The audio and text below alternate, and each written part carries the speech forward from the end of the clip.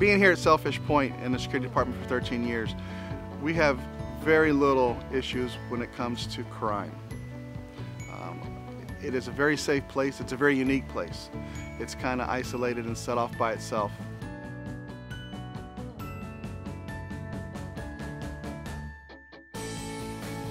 We're here 24/7. We typically run 3 officers per shift, and in the course of their shifts, they constantly rotate in and out of the gatehouse or the entry point, and they're also on mobile patrols.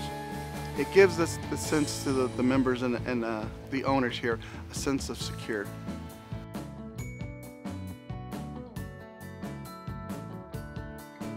I have officers that have been here 20 years, all the way down to the recent, as my newest hire's been here 6 months now. They're all first responder certified, and they're all AED and CPR certified as well.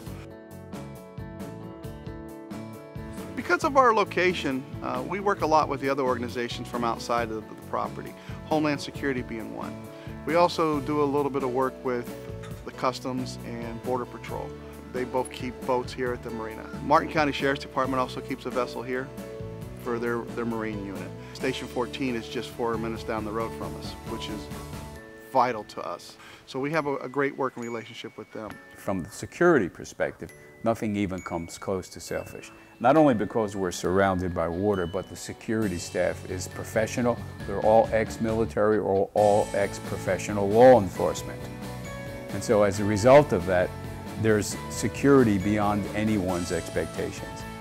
Part of our responsibilities as a security department here at Sailfish is we're community oriented. You know, we become part of the community. To a lot of our members who have been here through the years, we are practically family. The security department pretty much responds and helps the member in any way possible to make their life here at Sailfish a little more easy and enjoyable.